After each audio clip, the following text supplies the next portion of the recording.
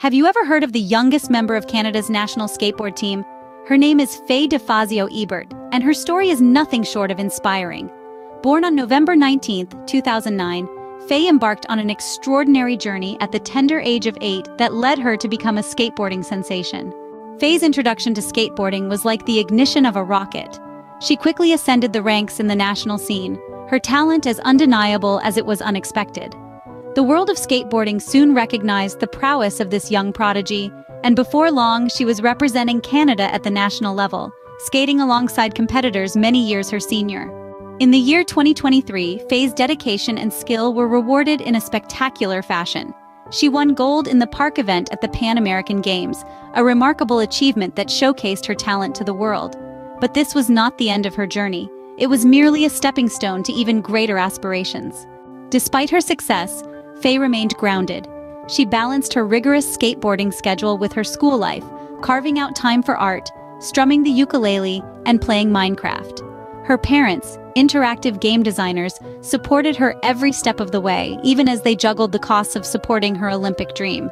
The year 2024 beckons with the promise of the Summer Olympic Games in Paris. If she qualifies, Fay would be the youngest athlete to compete for Canada at the Olympics since 1964.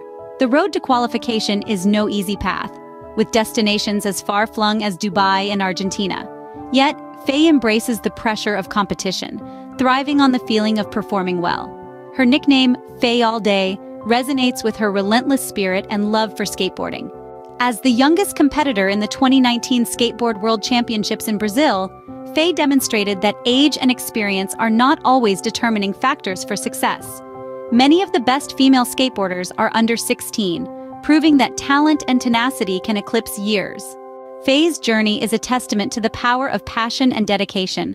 Her story is still being written, each day bringing her one step closer to her dream of representing Canada at the Olympics. As she graduates from 8th grade and prepares to start high school, Fay remains undeterred, her eyes firmly set on Paris. In the world of skateboarding, Fay De Fazio Ebert is a rising star, her light shining brighter with each passing day.